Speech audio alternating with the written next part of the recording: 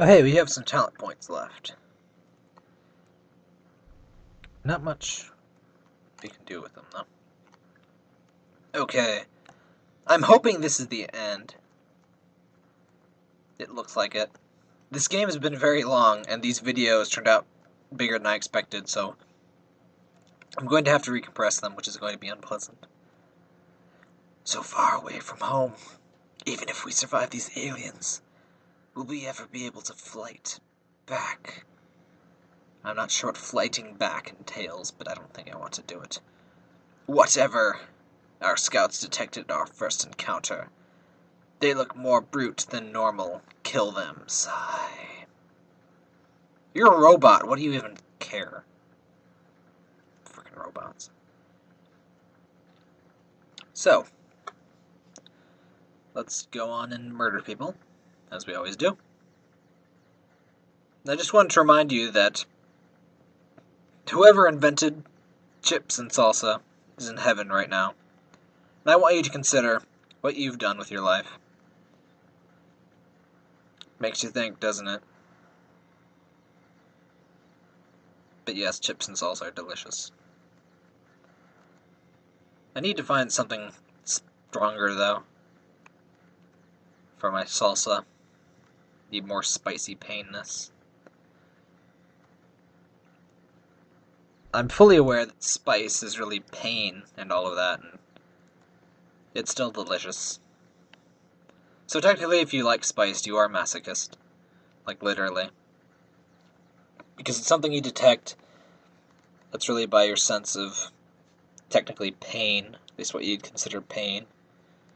It's a somatosensory thing, it's not a taste. There's very little that's actually taste. People don't really understand that. Most of what you experience when you're eating something is a combination of taste and smell.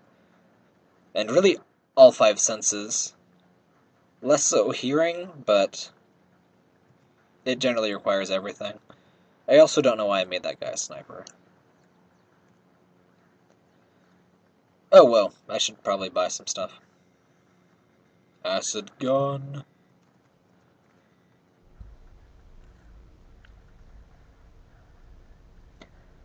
One thing I have to say, the resources don't really seem like they come much faster, despite the level ups. The level ups seem pretty minor,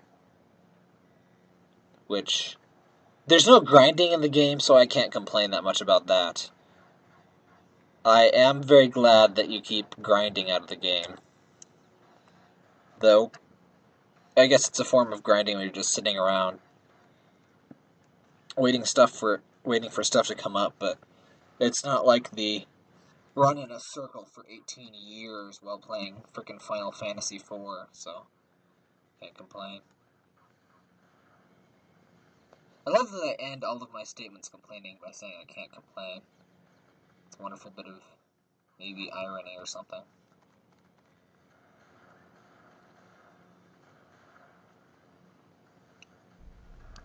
Oh, it does have a counter. Maybe it just resets to the 2 dashes when it's out of ammo. Huh. More armors. More armor for more killingness. Shouldn't entirely have to be said, but remember to base your purchasing decisions of like what armor and of what weapons on what perks you get. So like when you get the assassin perk, you should really get the sniper rifle perk too. And just make sure you build lots of sniper rifles and assassins. And if you're... I really recommend that spray gun one, the grenade, because it's free kills. Run out of ammo already. Thank you. No, see, it goes to 0-0. It didn't... It was 2 dashes before. Why is that inconsistent? Inconsistent things annoy and horrify me. But it does that to your users too, so always remember not to confuse and horrify the people that use your product. Now, usability seems like common sense and all of this stuff, but good lord, it is not. Even my CS computer science professors do not. They have very little concept of usability as well. You'd think they would, but no. Then again, these are people that use command lines, so you know. There are times command lines are useful and stuff, but not usually. Development is usually the only time you would need that. Even managing computer policy, like IT administration shouldn't particularly need command lines because, you know, pretty much everything can be a GUI tool, a graphical interface, and system administration can too. In fact, it's important in stuff like administration to see what all of your options are so you don't, because if you just depend on command line, you depend on what you remember. If you forget to check something, there's usually nothing that's going to remind you. And users forget stuff. Everyone forgets stuff. You have to plan around that. Anyway, just sort of randomly harping on some usability stuff. I've had a very bad day as far as usability is concerned. Our university email system was horrific, and I want to murder whoever created it. Not literally, for all of you people that freak out about violent rhetoric. But yeah, I hate it, and I want to beat them with a stick. A metaphorical stick. To metaphorical death. Because nothing about it works right. And a friend of mine goes to a college that does... Their email is through... it's through Gmail, which would be awesome. The best thing about Gmail, in that regard, is that, you know what, if you don't like Gmail, you can auto-forward all of your mail, and at least with a Gmail account, you can also send from multiple addresses from one account. So I'm used to all of my mail coming into one account, where I can read it all at once, and then I send from any address from that single account. But no! Our Hawkmail system, you have to go check it separately. And even when I have it set to download, for example, to my phone, it usually doesn't. So I missed some important email because of that, and I've had my email account shut down so it all gets forwarded. Which I did before, and then I undid it, because I wanted to be able to send from that address. It's just a whole massive clusterfuck for no reason, and I hate it. It's very annoying because it was probably a CS major that did that. And I hate them thoroughly for it, but just because someone's in computer science doesn't mean they know a damn thing about usability or design. That's what human-computer interaction is for, and that's why it's very important, but lots of people don't understand that. And it's very unfortunate. And I feel like I'm rambling, but I honestly don't have much else to say, because this game is just going to kind of drag on. It's nice that it has a fair amount of difficulty at this point. In fact, I may even die. But at the same... It's just boring to watch, I mean. Also, when you're panicking, there's nothing you can do. I'm also dead, by the way. Hope you know that. Go acid gun guy. Go acid gun guy. Kill everything. Oh, crap. See, I'm probably gonna die. Stop shooting. Stupid snipers. Well, crap. I can't believe I lost. That's ridiculous. I don't think I've ever lost before. Well, that was kind of sudden. Let's...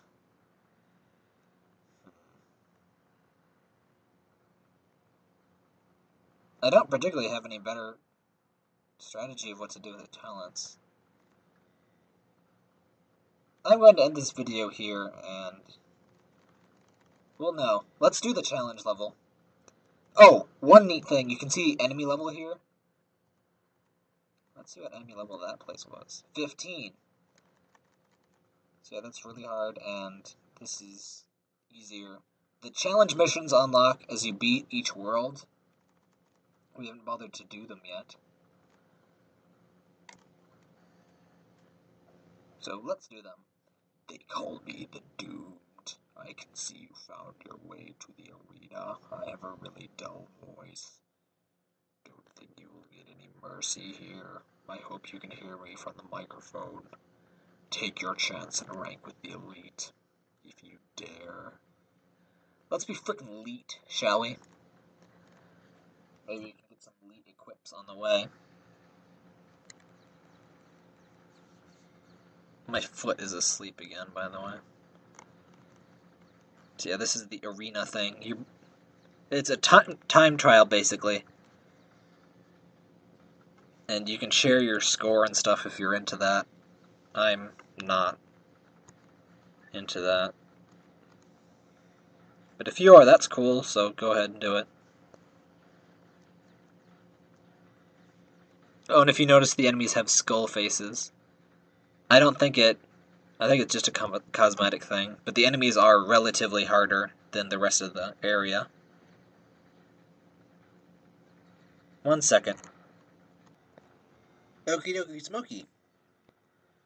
Let's kill some more dudes in their base, etc., etc.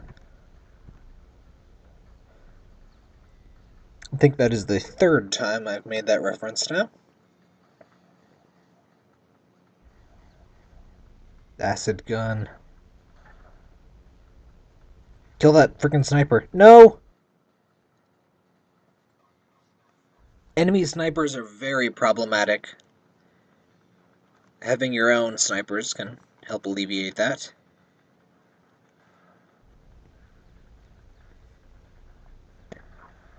In fact, the biggest problems you're going to face in this game are going to be enemy snipers, acid gunners, or juggernauts. And the freeze gun isn't particularly effective against any of those, because if you get close enough to use a freeze gun shot, you probably are going to die. In my opinion, the freeze gun either needs to be a lot more likely to freeze, it needs longer range, or it needs to shoot a lot faster. And currently it's just not impressive at all. It's mildly annoying when it happens to you, but see, theirs seems to freeze a lot more.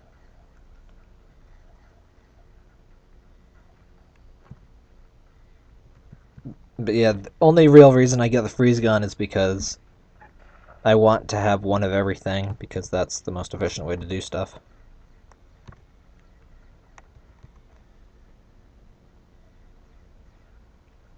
Well, at least it's my system of doing stuff. I'm not sure if the freeze gun even does as much damage as the normal laser shots. I hope it does.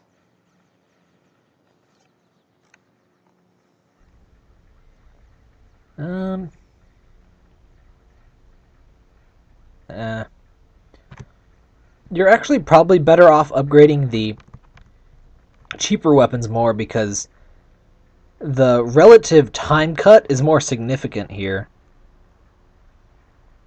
See, you're close-ish. You're like 40% time down, whereas here it's, well, what is that, about 30%? I think less than 30%. It's still more than half a minute, but this time, down here, it's like down to half a minute. I mean, it's all relative, but it at least seems to me like this cutting down from 45 to 34 is not really very significant. Not significant enough, anyway. But maybe that's fallacious thinking, I'm not sure. But if it is fallacious thinking, that's another thing you have to address. If players don't use a weapon just because it seems like it's not helpful when it really is, that's something you might have to communicate around. 'Cause, you can change people's preferences for weapons just by changing their names or their descriptions. Just making them seem badass will make people really think they are that much better.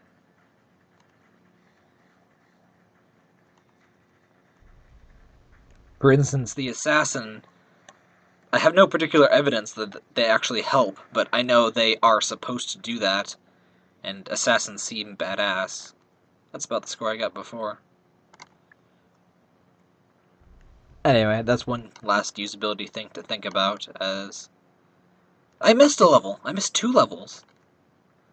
And I tried this stupid level. Whatever, next time we will finish Fire Prison. And I may quit this game prematurely because it's taking forever. I won't, but... Arrgh.